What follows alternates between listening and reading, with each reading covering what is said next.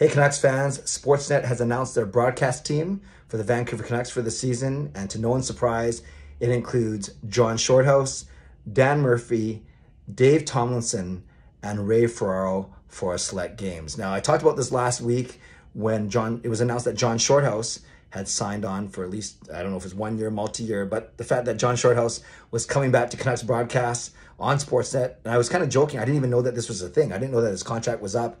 I didn't know that this was an issue, but good for Canucks fans. Shorthouse was announced as returning. Dan Murphy, always the steady host of the broadcast, so to speak. Shorthouse doing play-by-play. And then it was, the question has been, since John Garrett announced his retirement at the end of last season, who was going to replace him? And last week I said, basically it was down to two names.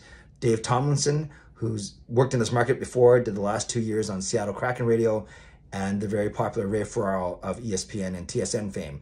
And surely Sportsnet and the Canucks announced this morning that it's official, that it will be Dan Murphy hosting, John Shorthouse doing play-by-play, and Dave Tomlinson doing color for the majority of the games, with Ray Ferraro jumping in, subbing in for select games, whether that's a dozen, 15, 20, we don't know, but Dave Tomlinson will be the main color commentator, and then Ray Ferraro will spell him off for some games throughout the season. So I'll have more reaction to this a little bit later today. I'll talk about this on my live stream tonight, but I wanted to share with you the news that just came out. Sportsnet announcing their four-man team of Murphy, Shorthouse, Tomlinson / Ferraro for the Vancouver Canucks broadcast on Sportsnet this season. Canucks fans, let me know in the comments what you think of this. Let me know, if this is a suitable, acceptable team for you, and how hard will it be for Dave Tomlinson and Ray Ferraro to fill John Garrett's shoes. I think they're a great combo. I think Ray Ferraro is very knowledgeable, a former player,